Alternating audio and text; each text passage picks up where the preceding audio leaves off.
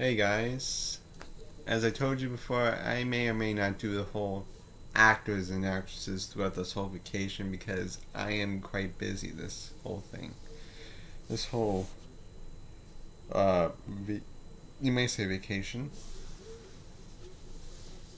So anyway, well, some other news.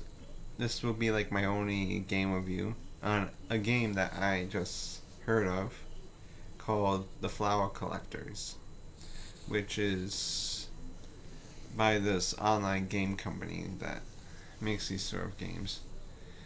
It, it follows an ex-dog cop named Jorge in the city of Barcelona. Barcelona.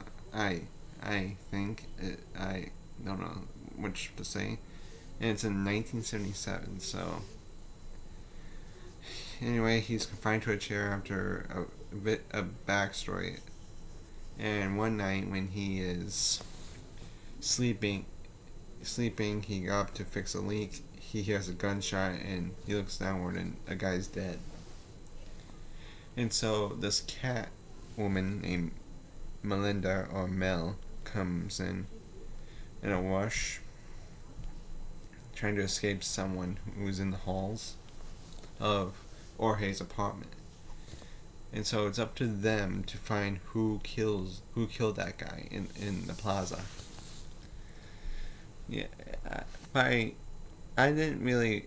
To tell you guys, I just watch these game walkthroughs. I can't really get this sort of game because one, I live in such a harsh time where my stepfather is kind of, not really the great guy you may say is a good father figure, but I'm saying he's not really a good father figure if you want advice or anything.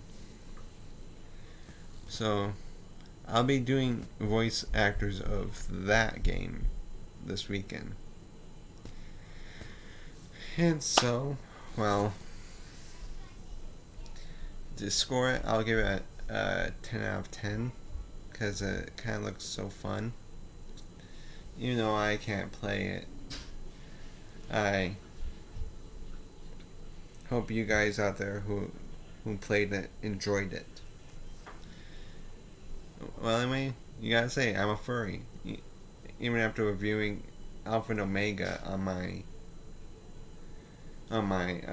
iPhone YouTube channel, and also I'm a fan of Beastars. So yeah, I'm a total furry. I don't go to any conventions or nothing.